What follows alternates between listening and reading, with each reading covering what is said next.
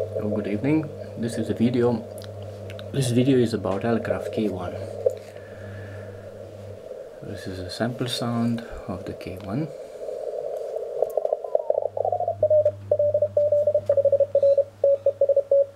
It's a contest, the Russian contest, CQ Mir.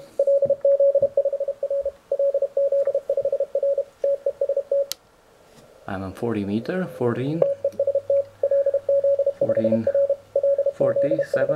0 14.2. This is how the frequency is displayed on the K1, on Elecraft K1. First, when you press a single tab,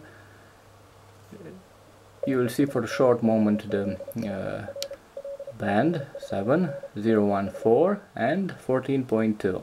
So the resolution of 100 Hz, but you can easily view the frequency. So this is how it behaves on a contest.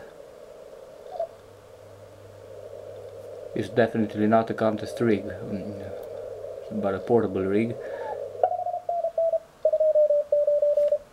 But it has a great sound and very silent, very silent receiver. You can easily change the speed. This is the speed on words per minute, and you can change the filters also by pressing longer. This is filter 2, this is filter 3 and filter 1. You can customize each filter. You can set a filter 1. For instance, I set the filter 1 for 200 Hz, filter 2 or the 400 Hz, and filter 3 for 600 Hz. You can change that on the menu, each bandwidth.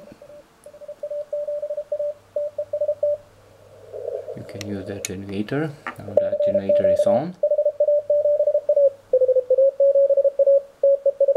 So this is the sound of an Elecraft radio on CW. You can activate the RIT also.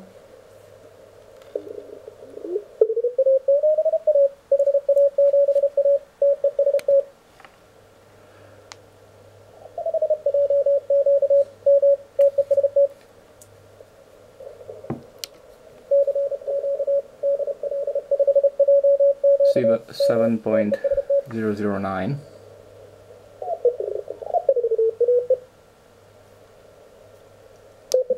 Now I'm using the filter 2 with 400 Hz bandwidth.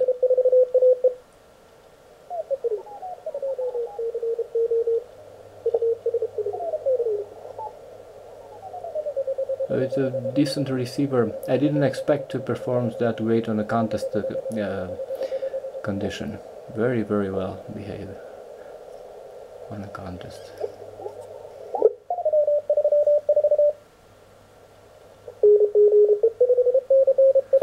This particular radio is the 4-band version, 40, 30, 20 and 17 meters. It has the antenna tuner unit. So this is the menu. Here I can set the power output for the maximum of 7 watts. I can change that easily with plus and minus. And this is the power.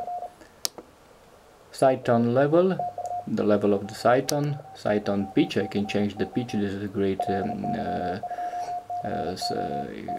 is okay to have this possibility to change the pitch.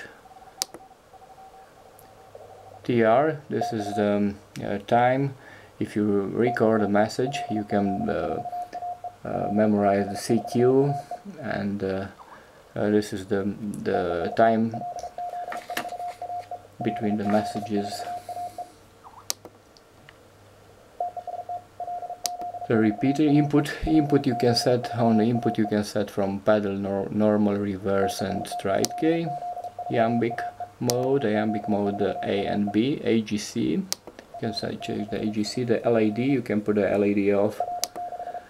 Filter 2, you can set the filters, bandwidth 1, because it's 40 meters, is bandwidth 1. calibrator, you can set you can calibrate the display. It's a signal, you can calibrate the S meter, the noise blanker, you can put it on and off. The ATU, you can put the ATU on tune, and you can use the tuner to tune the antenna. I'll try to find a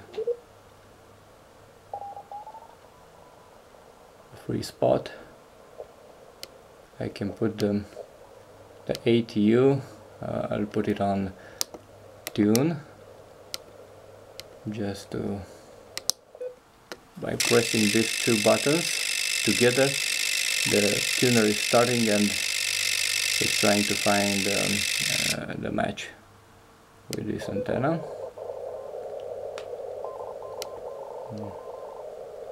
It's okay. Now I will change the power output. I'm using the tune here and using my antenna tuner, external antenna tuner, I can set the power. So in this band it is 7.7 watts on 40 meters.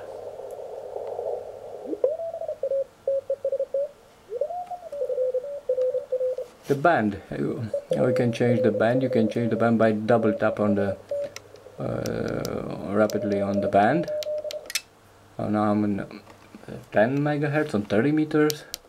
Now I'm on 20 meters and on 17 meters. If you want to know which portion of the band, just press once the band button. 18,053. So actually outside the band. Right now, still some activity on 70 meters also.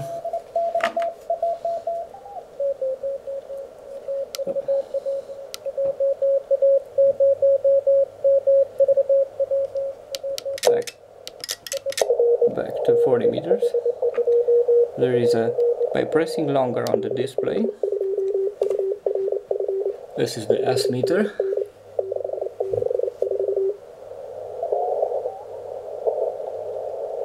Pressing longer again will switch to the battery voltage. You can monitor your battery voltage, 12.7 volts.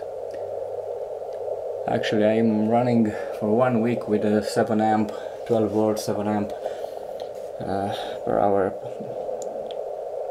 acid battery. Pressing once again, return to normal display.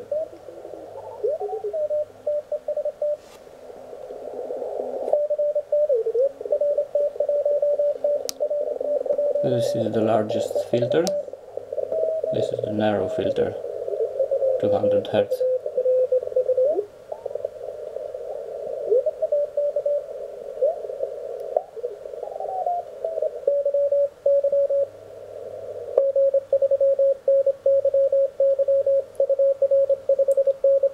Let's see if some activity is on 30 meters. 13. I have to switch a little bit because it has a 150 Hz bandwidth coverage.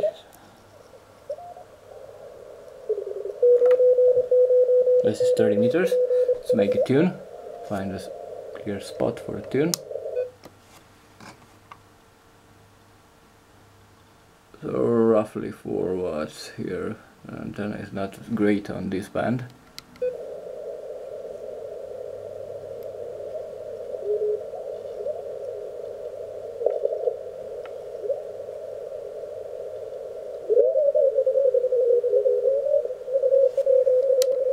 So I'm on 10, 112.5.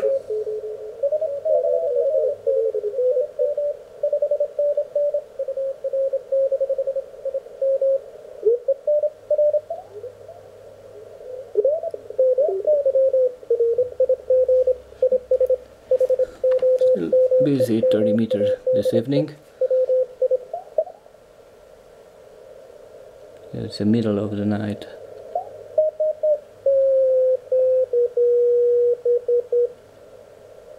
So the coverage is until the 10, 131, so 131.7 on 30 meter. Let's go to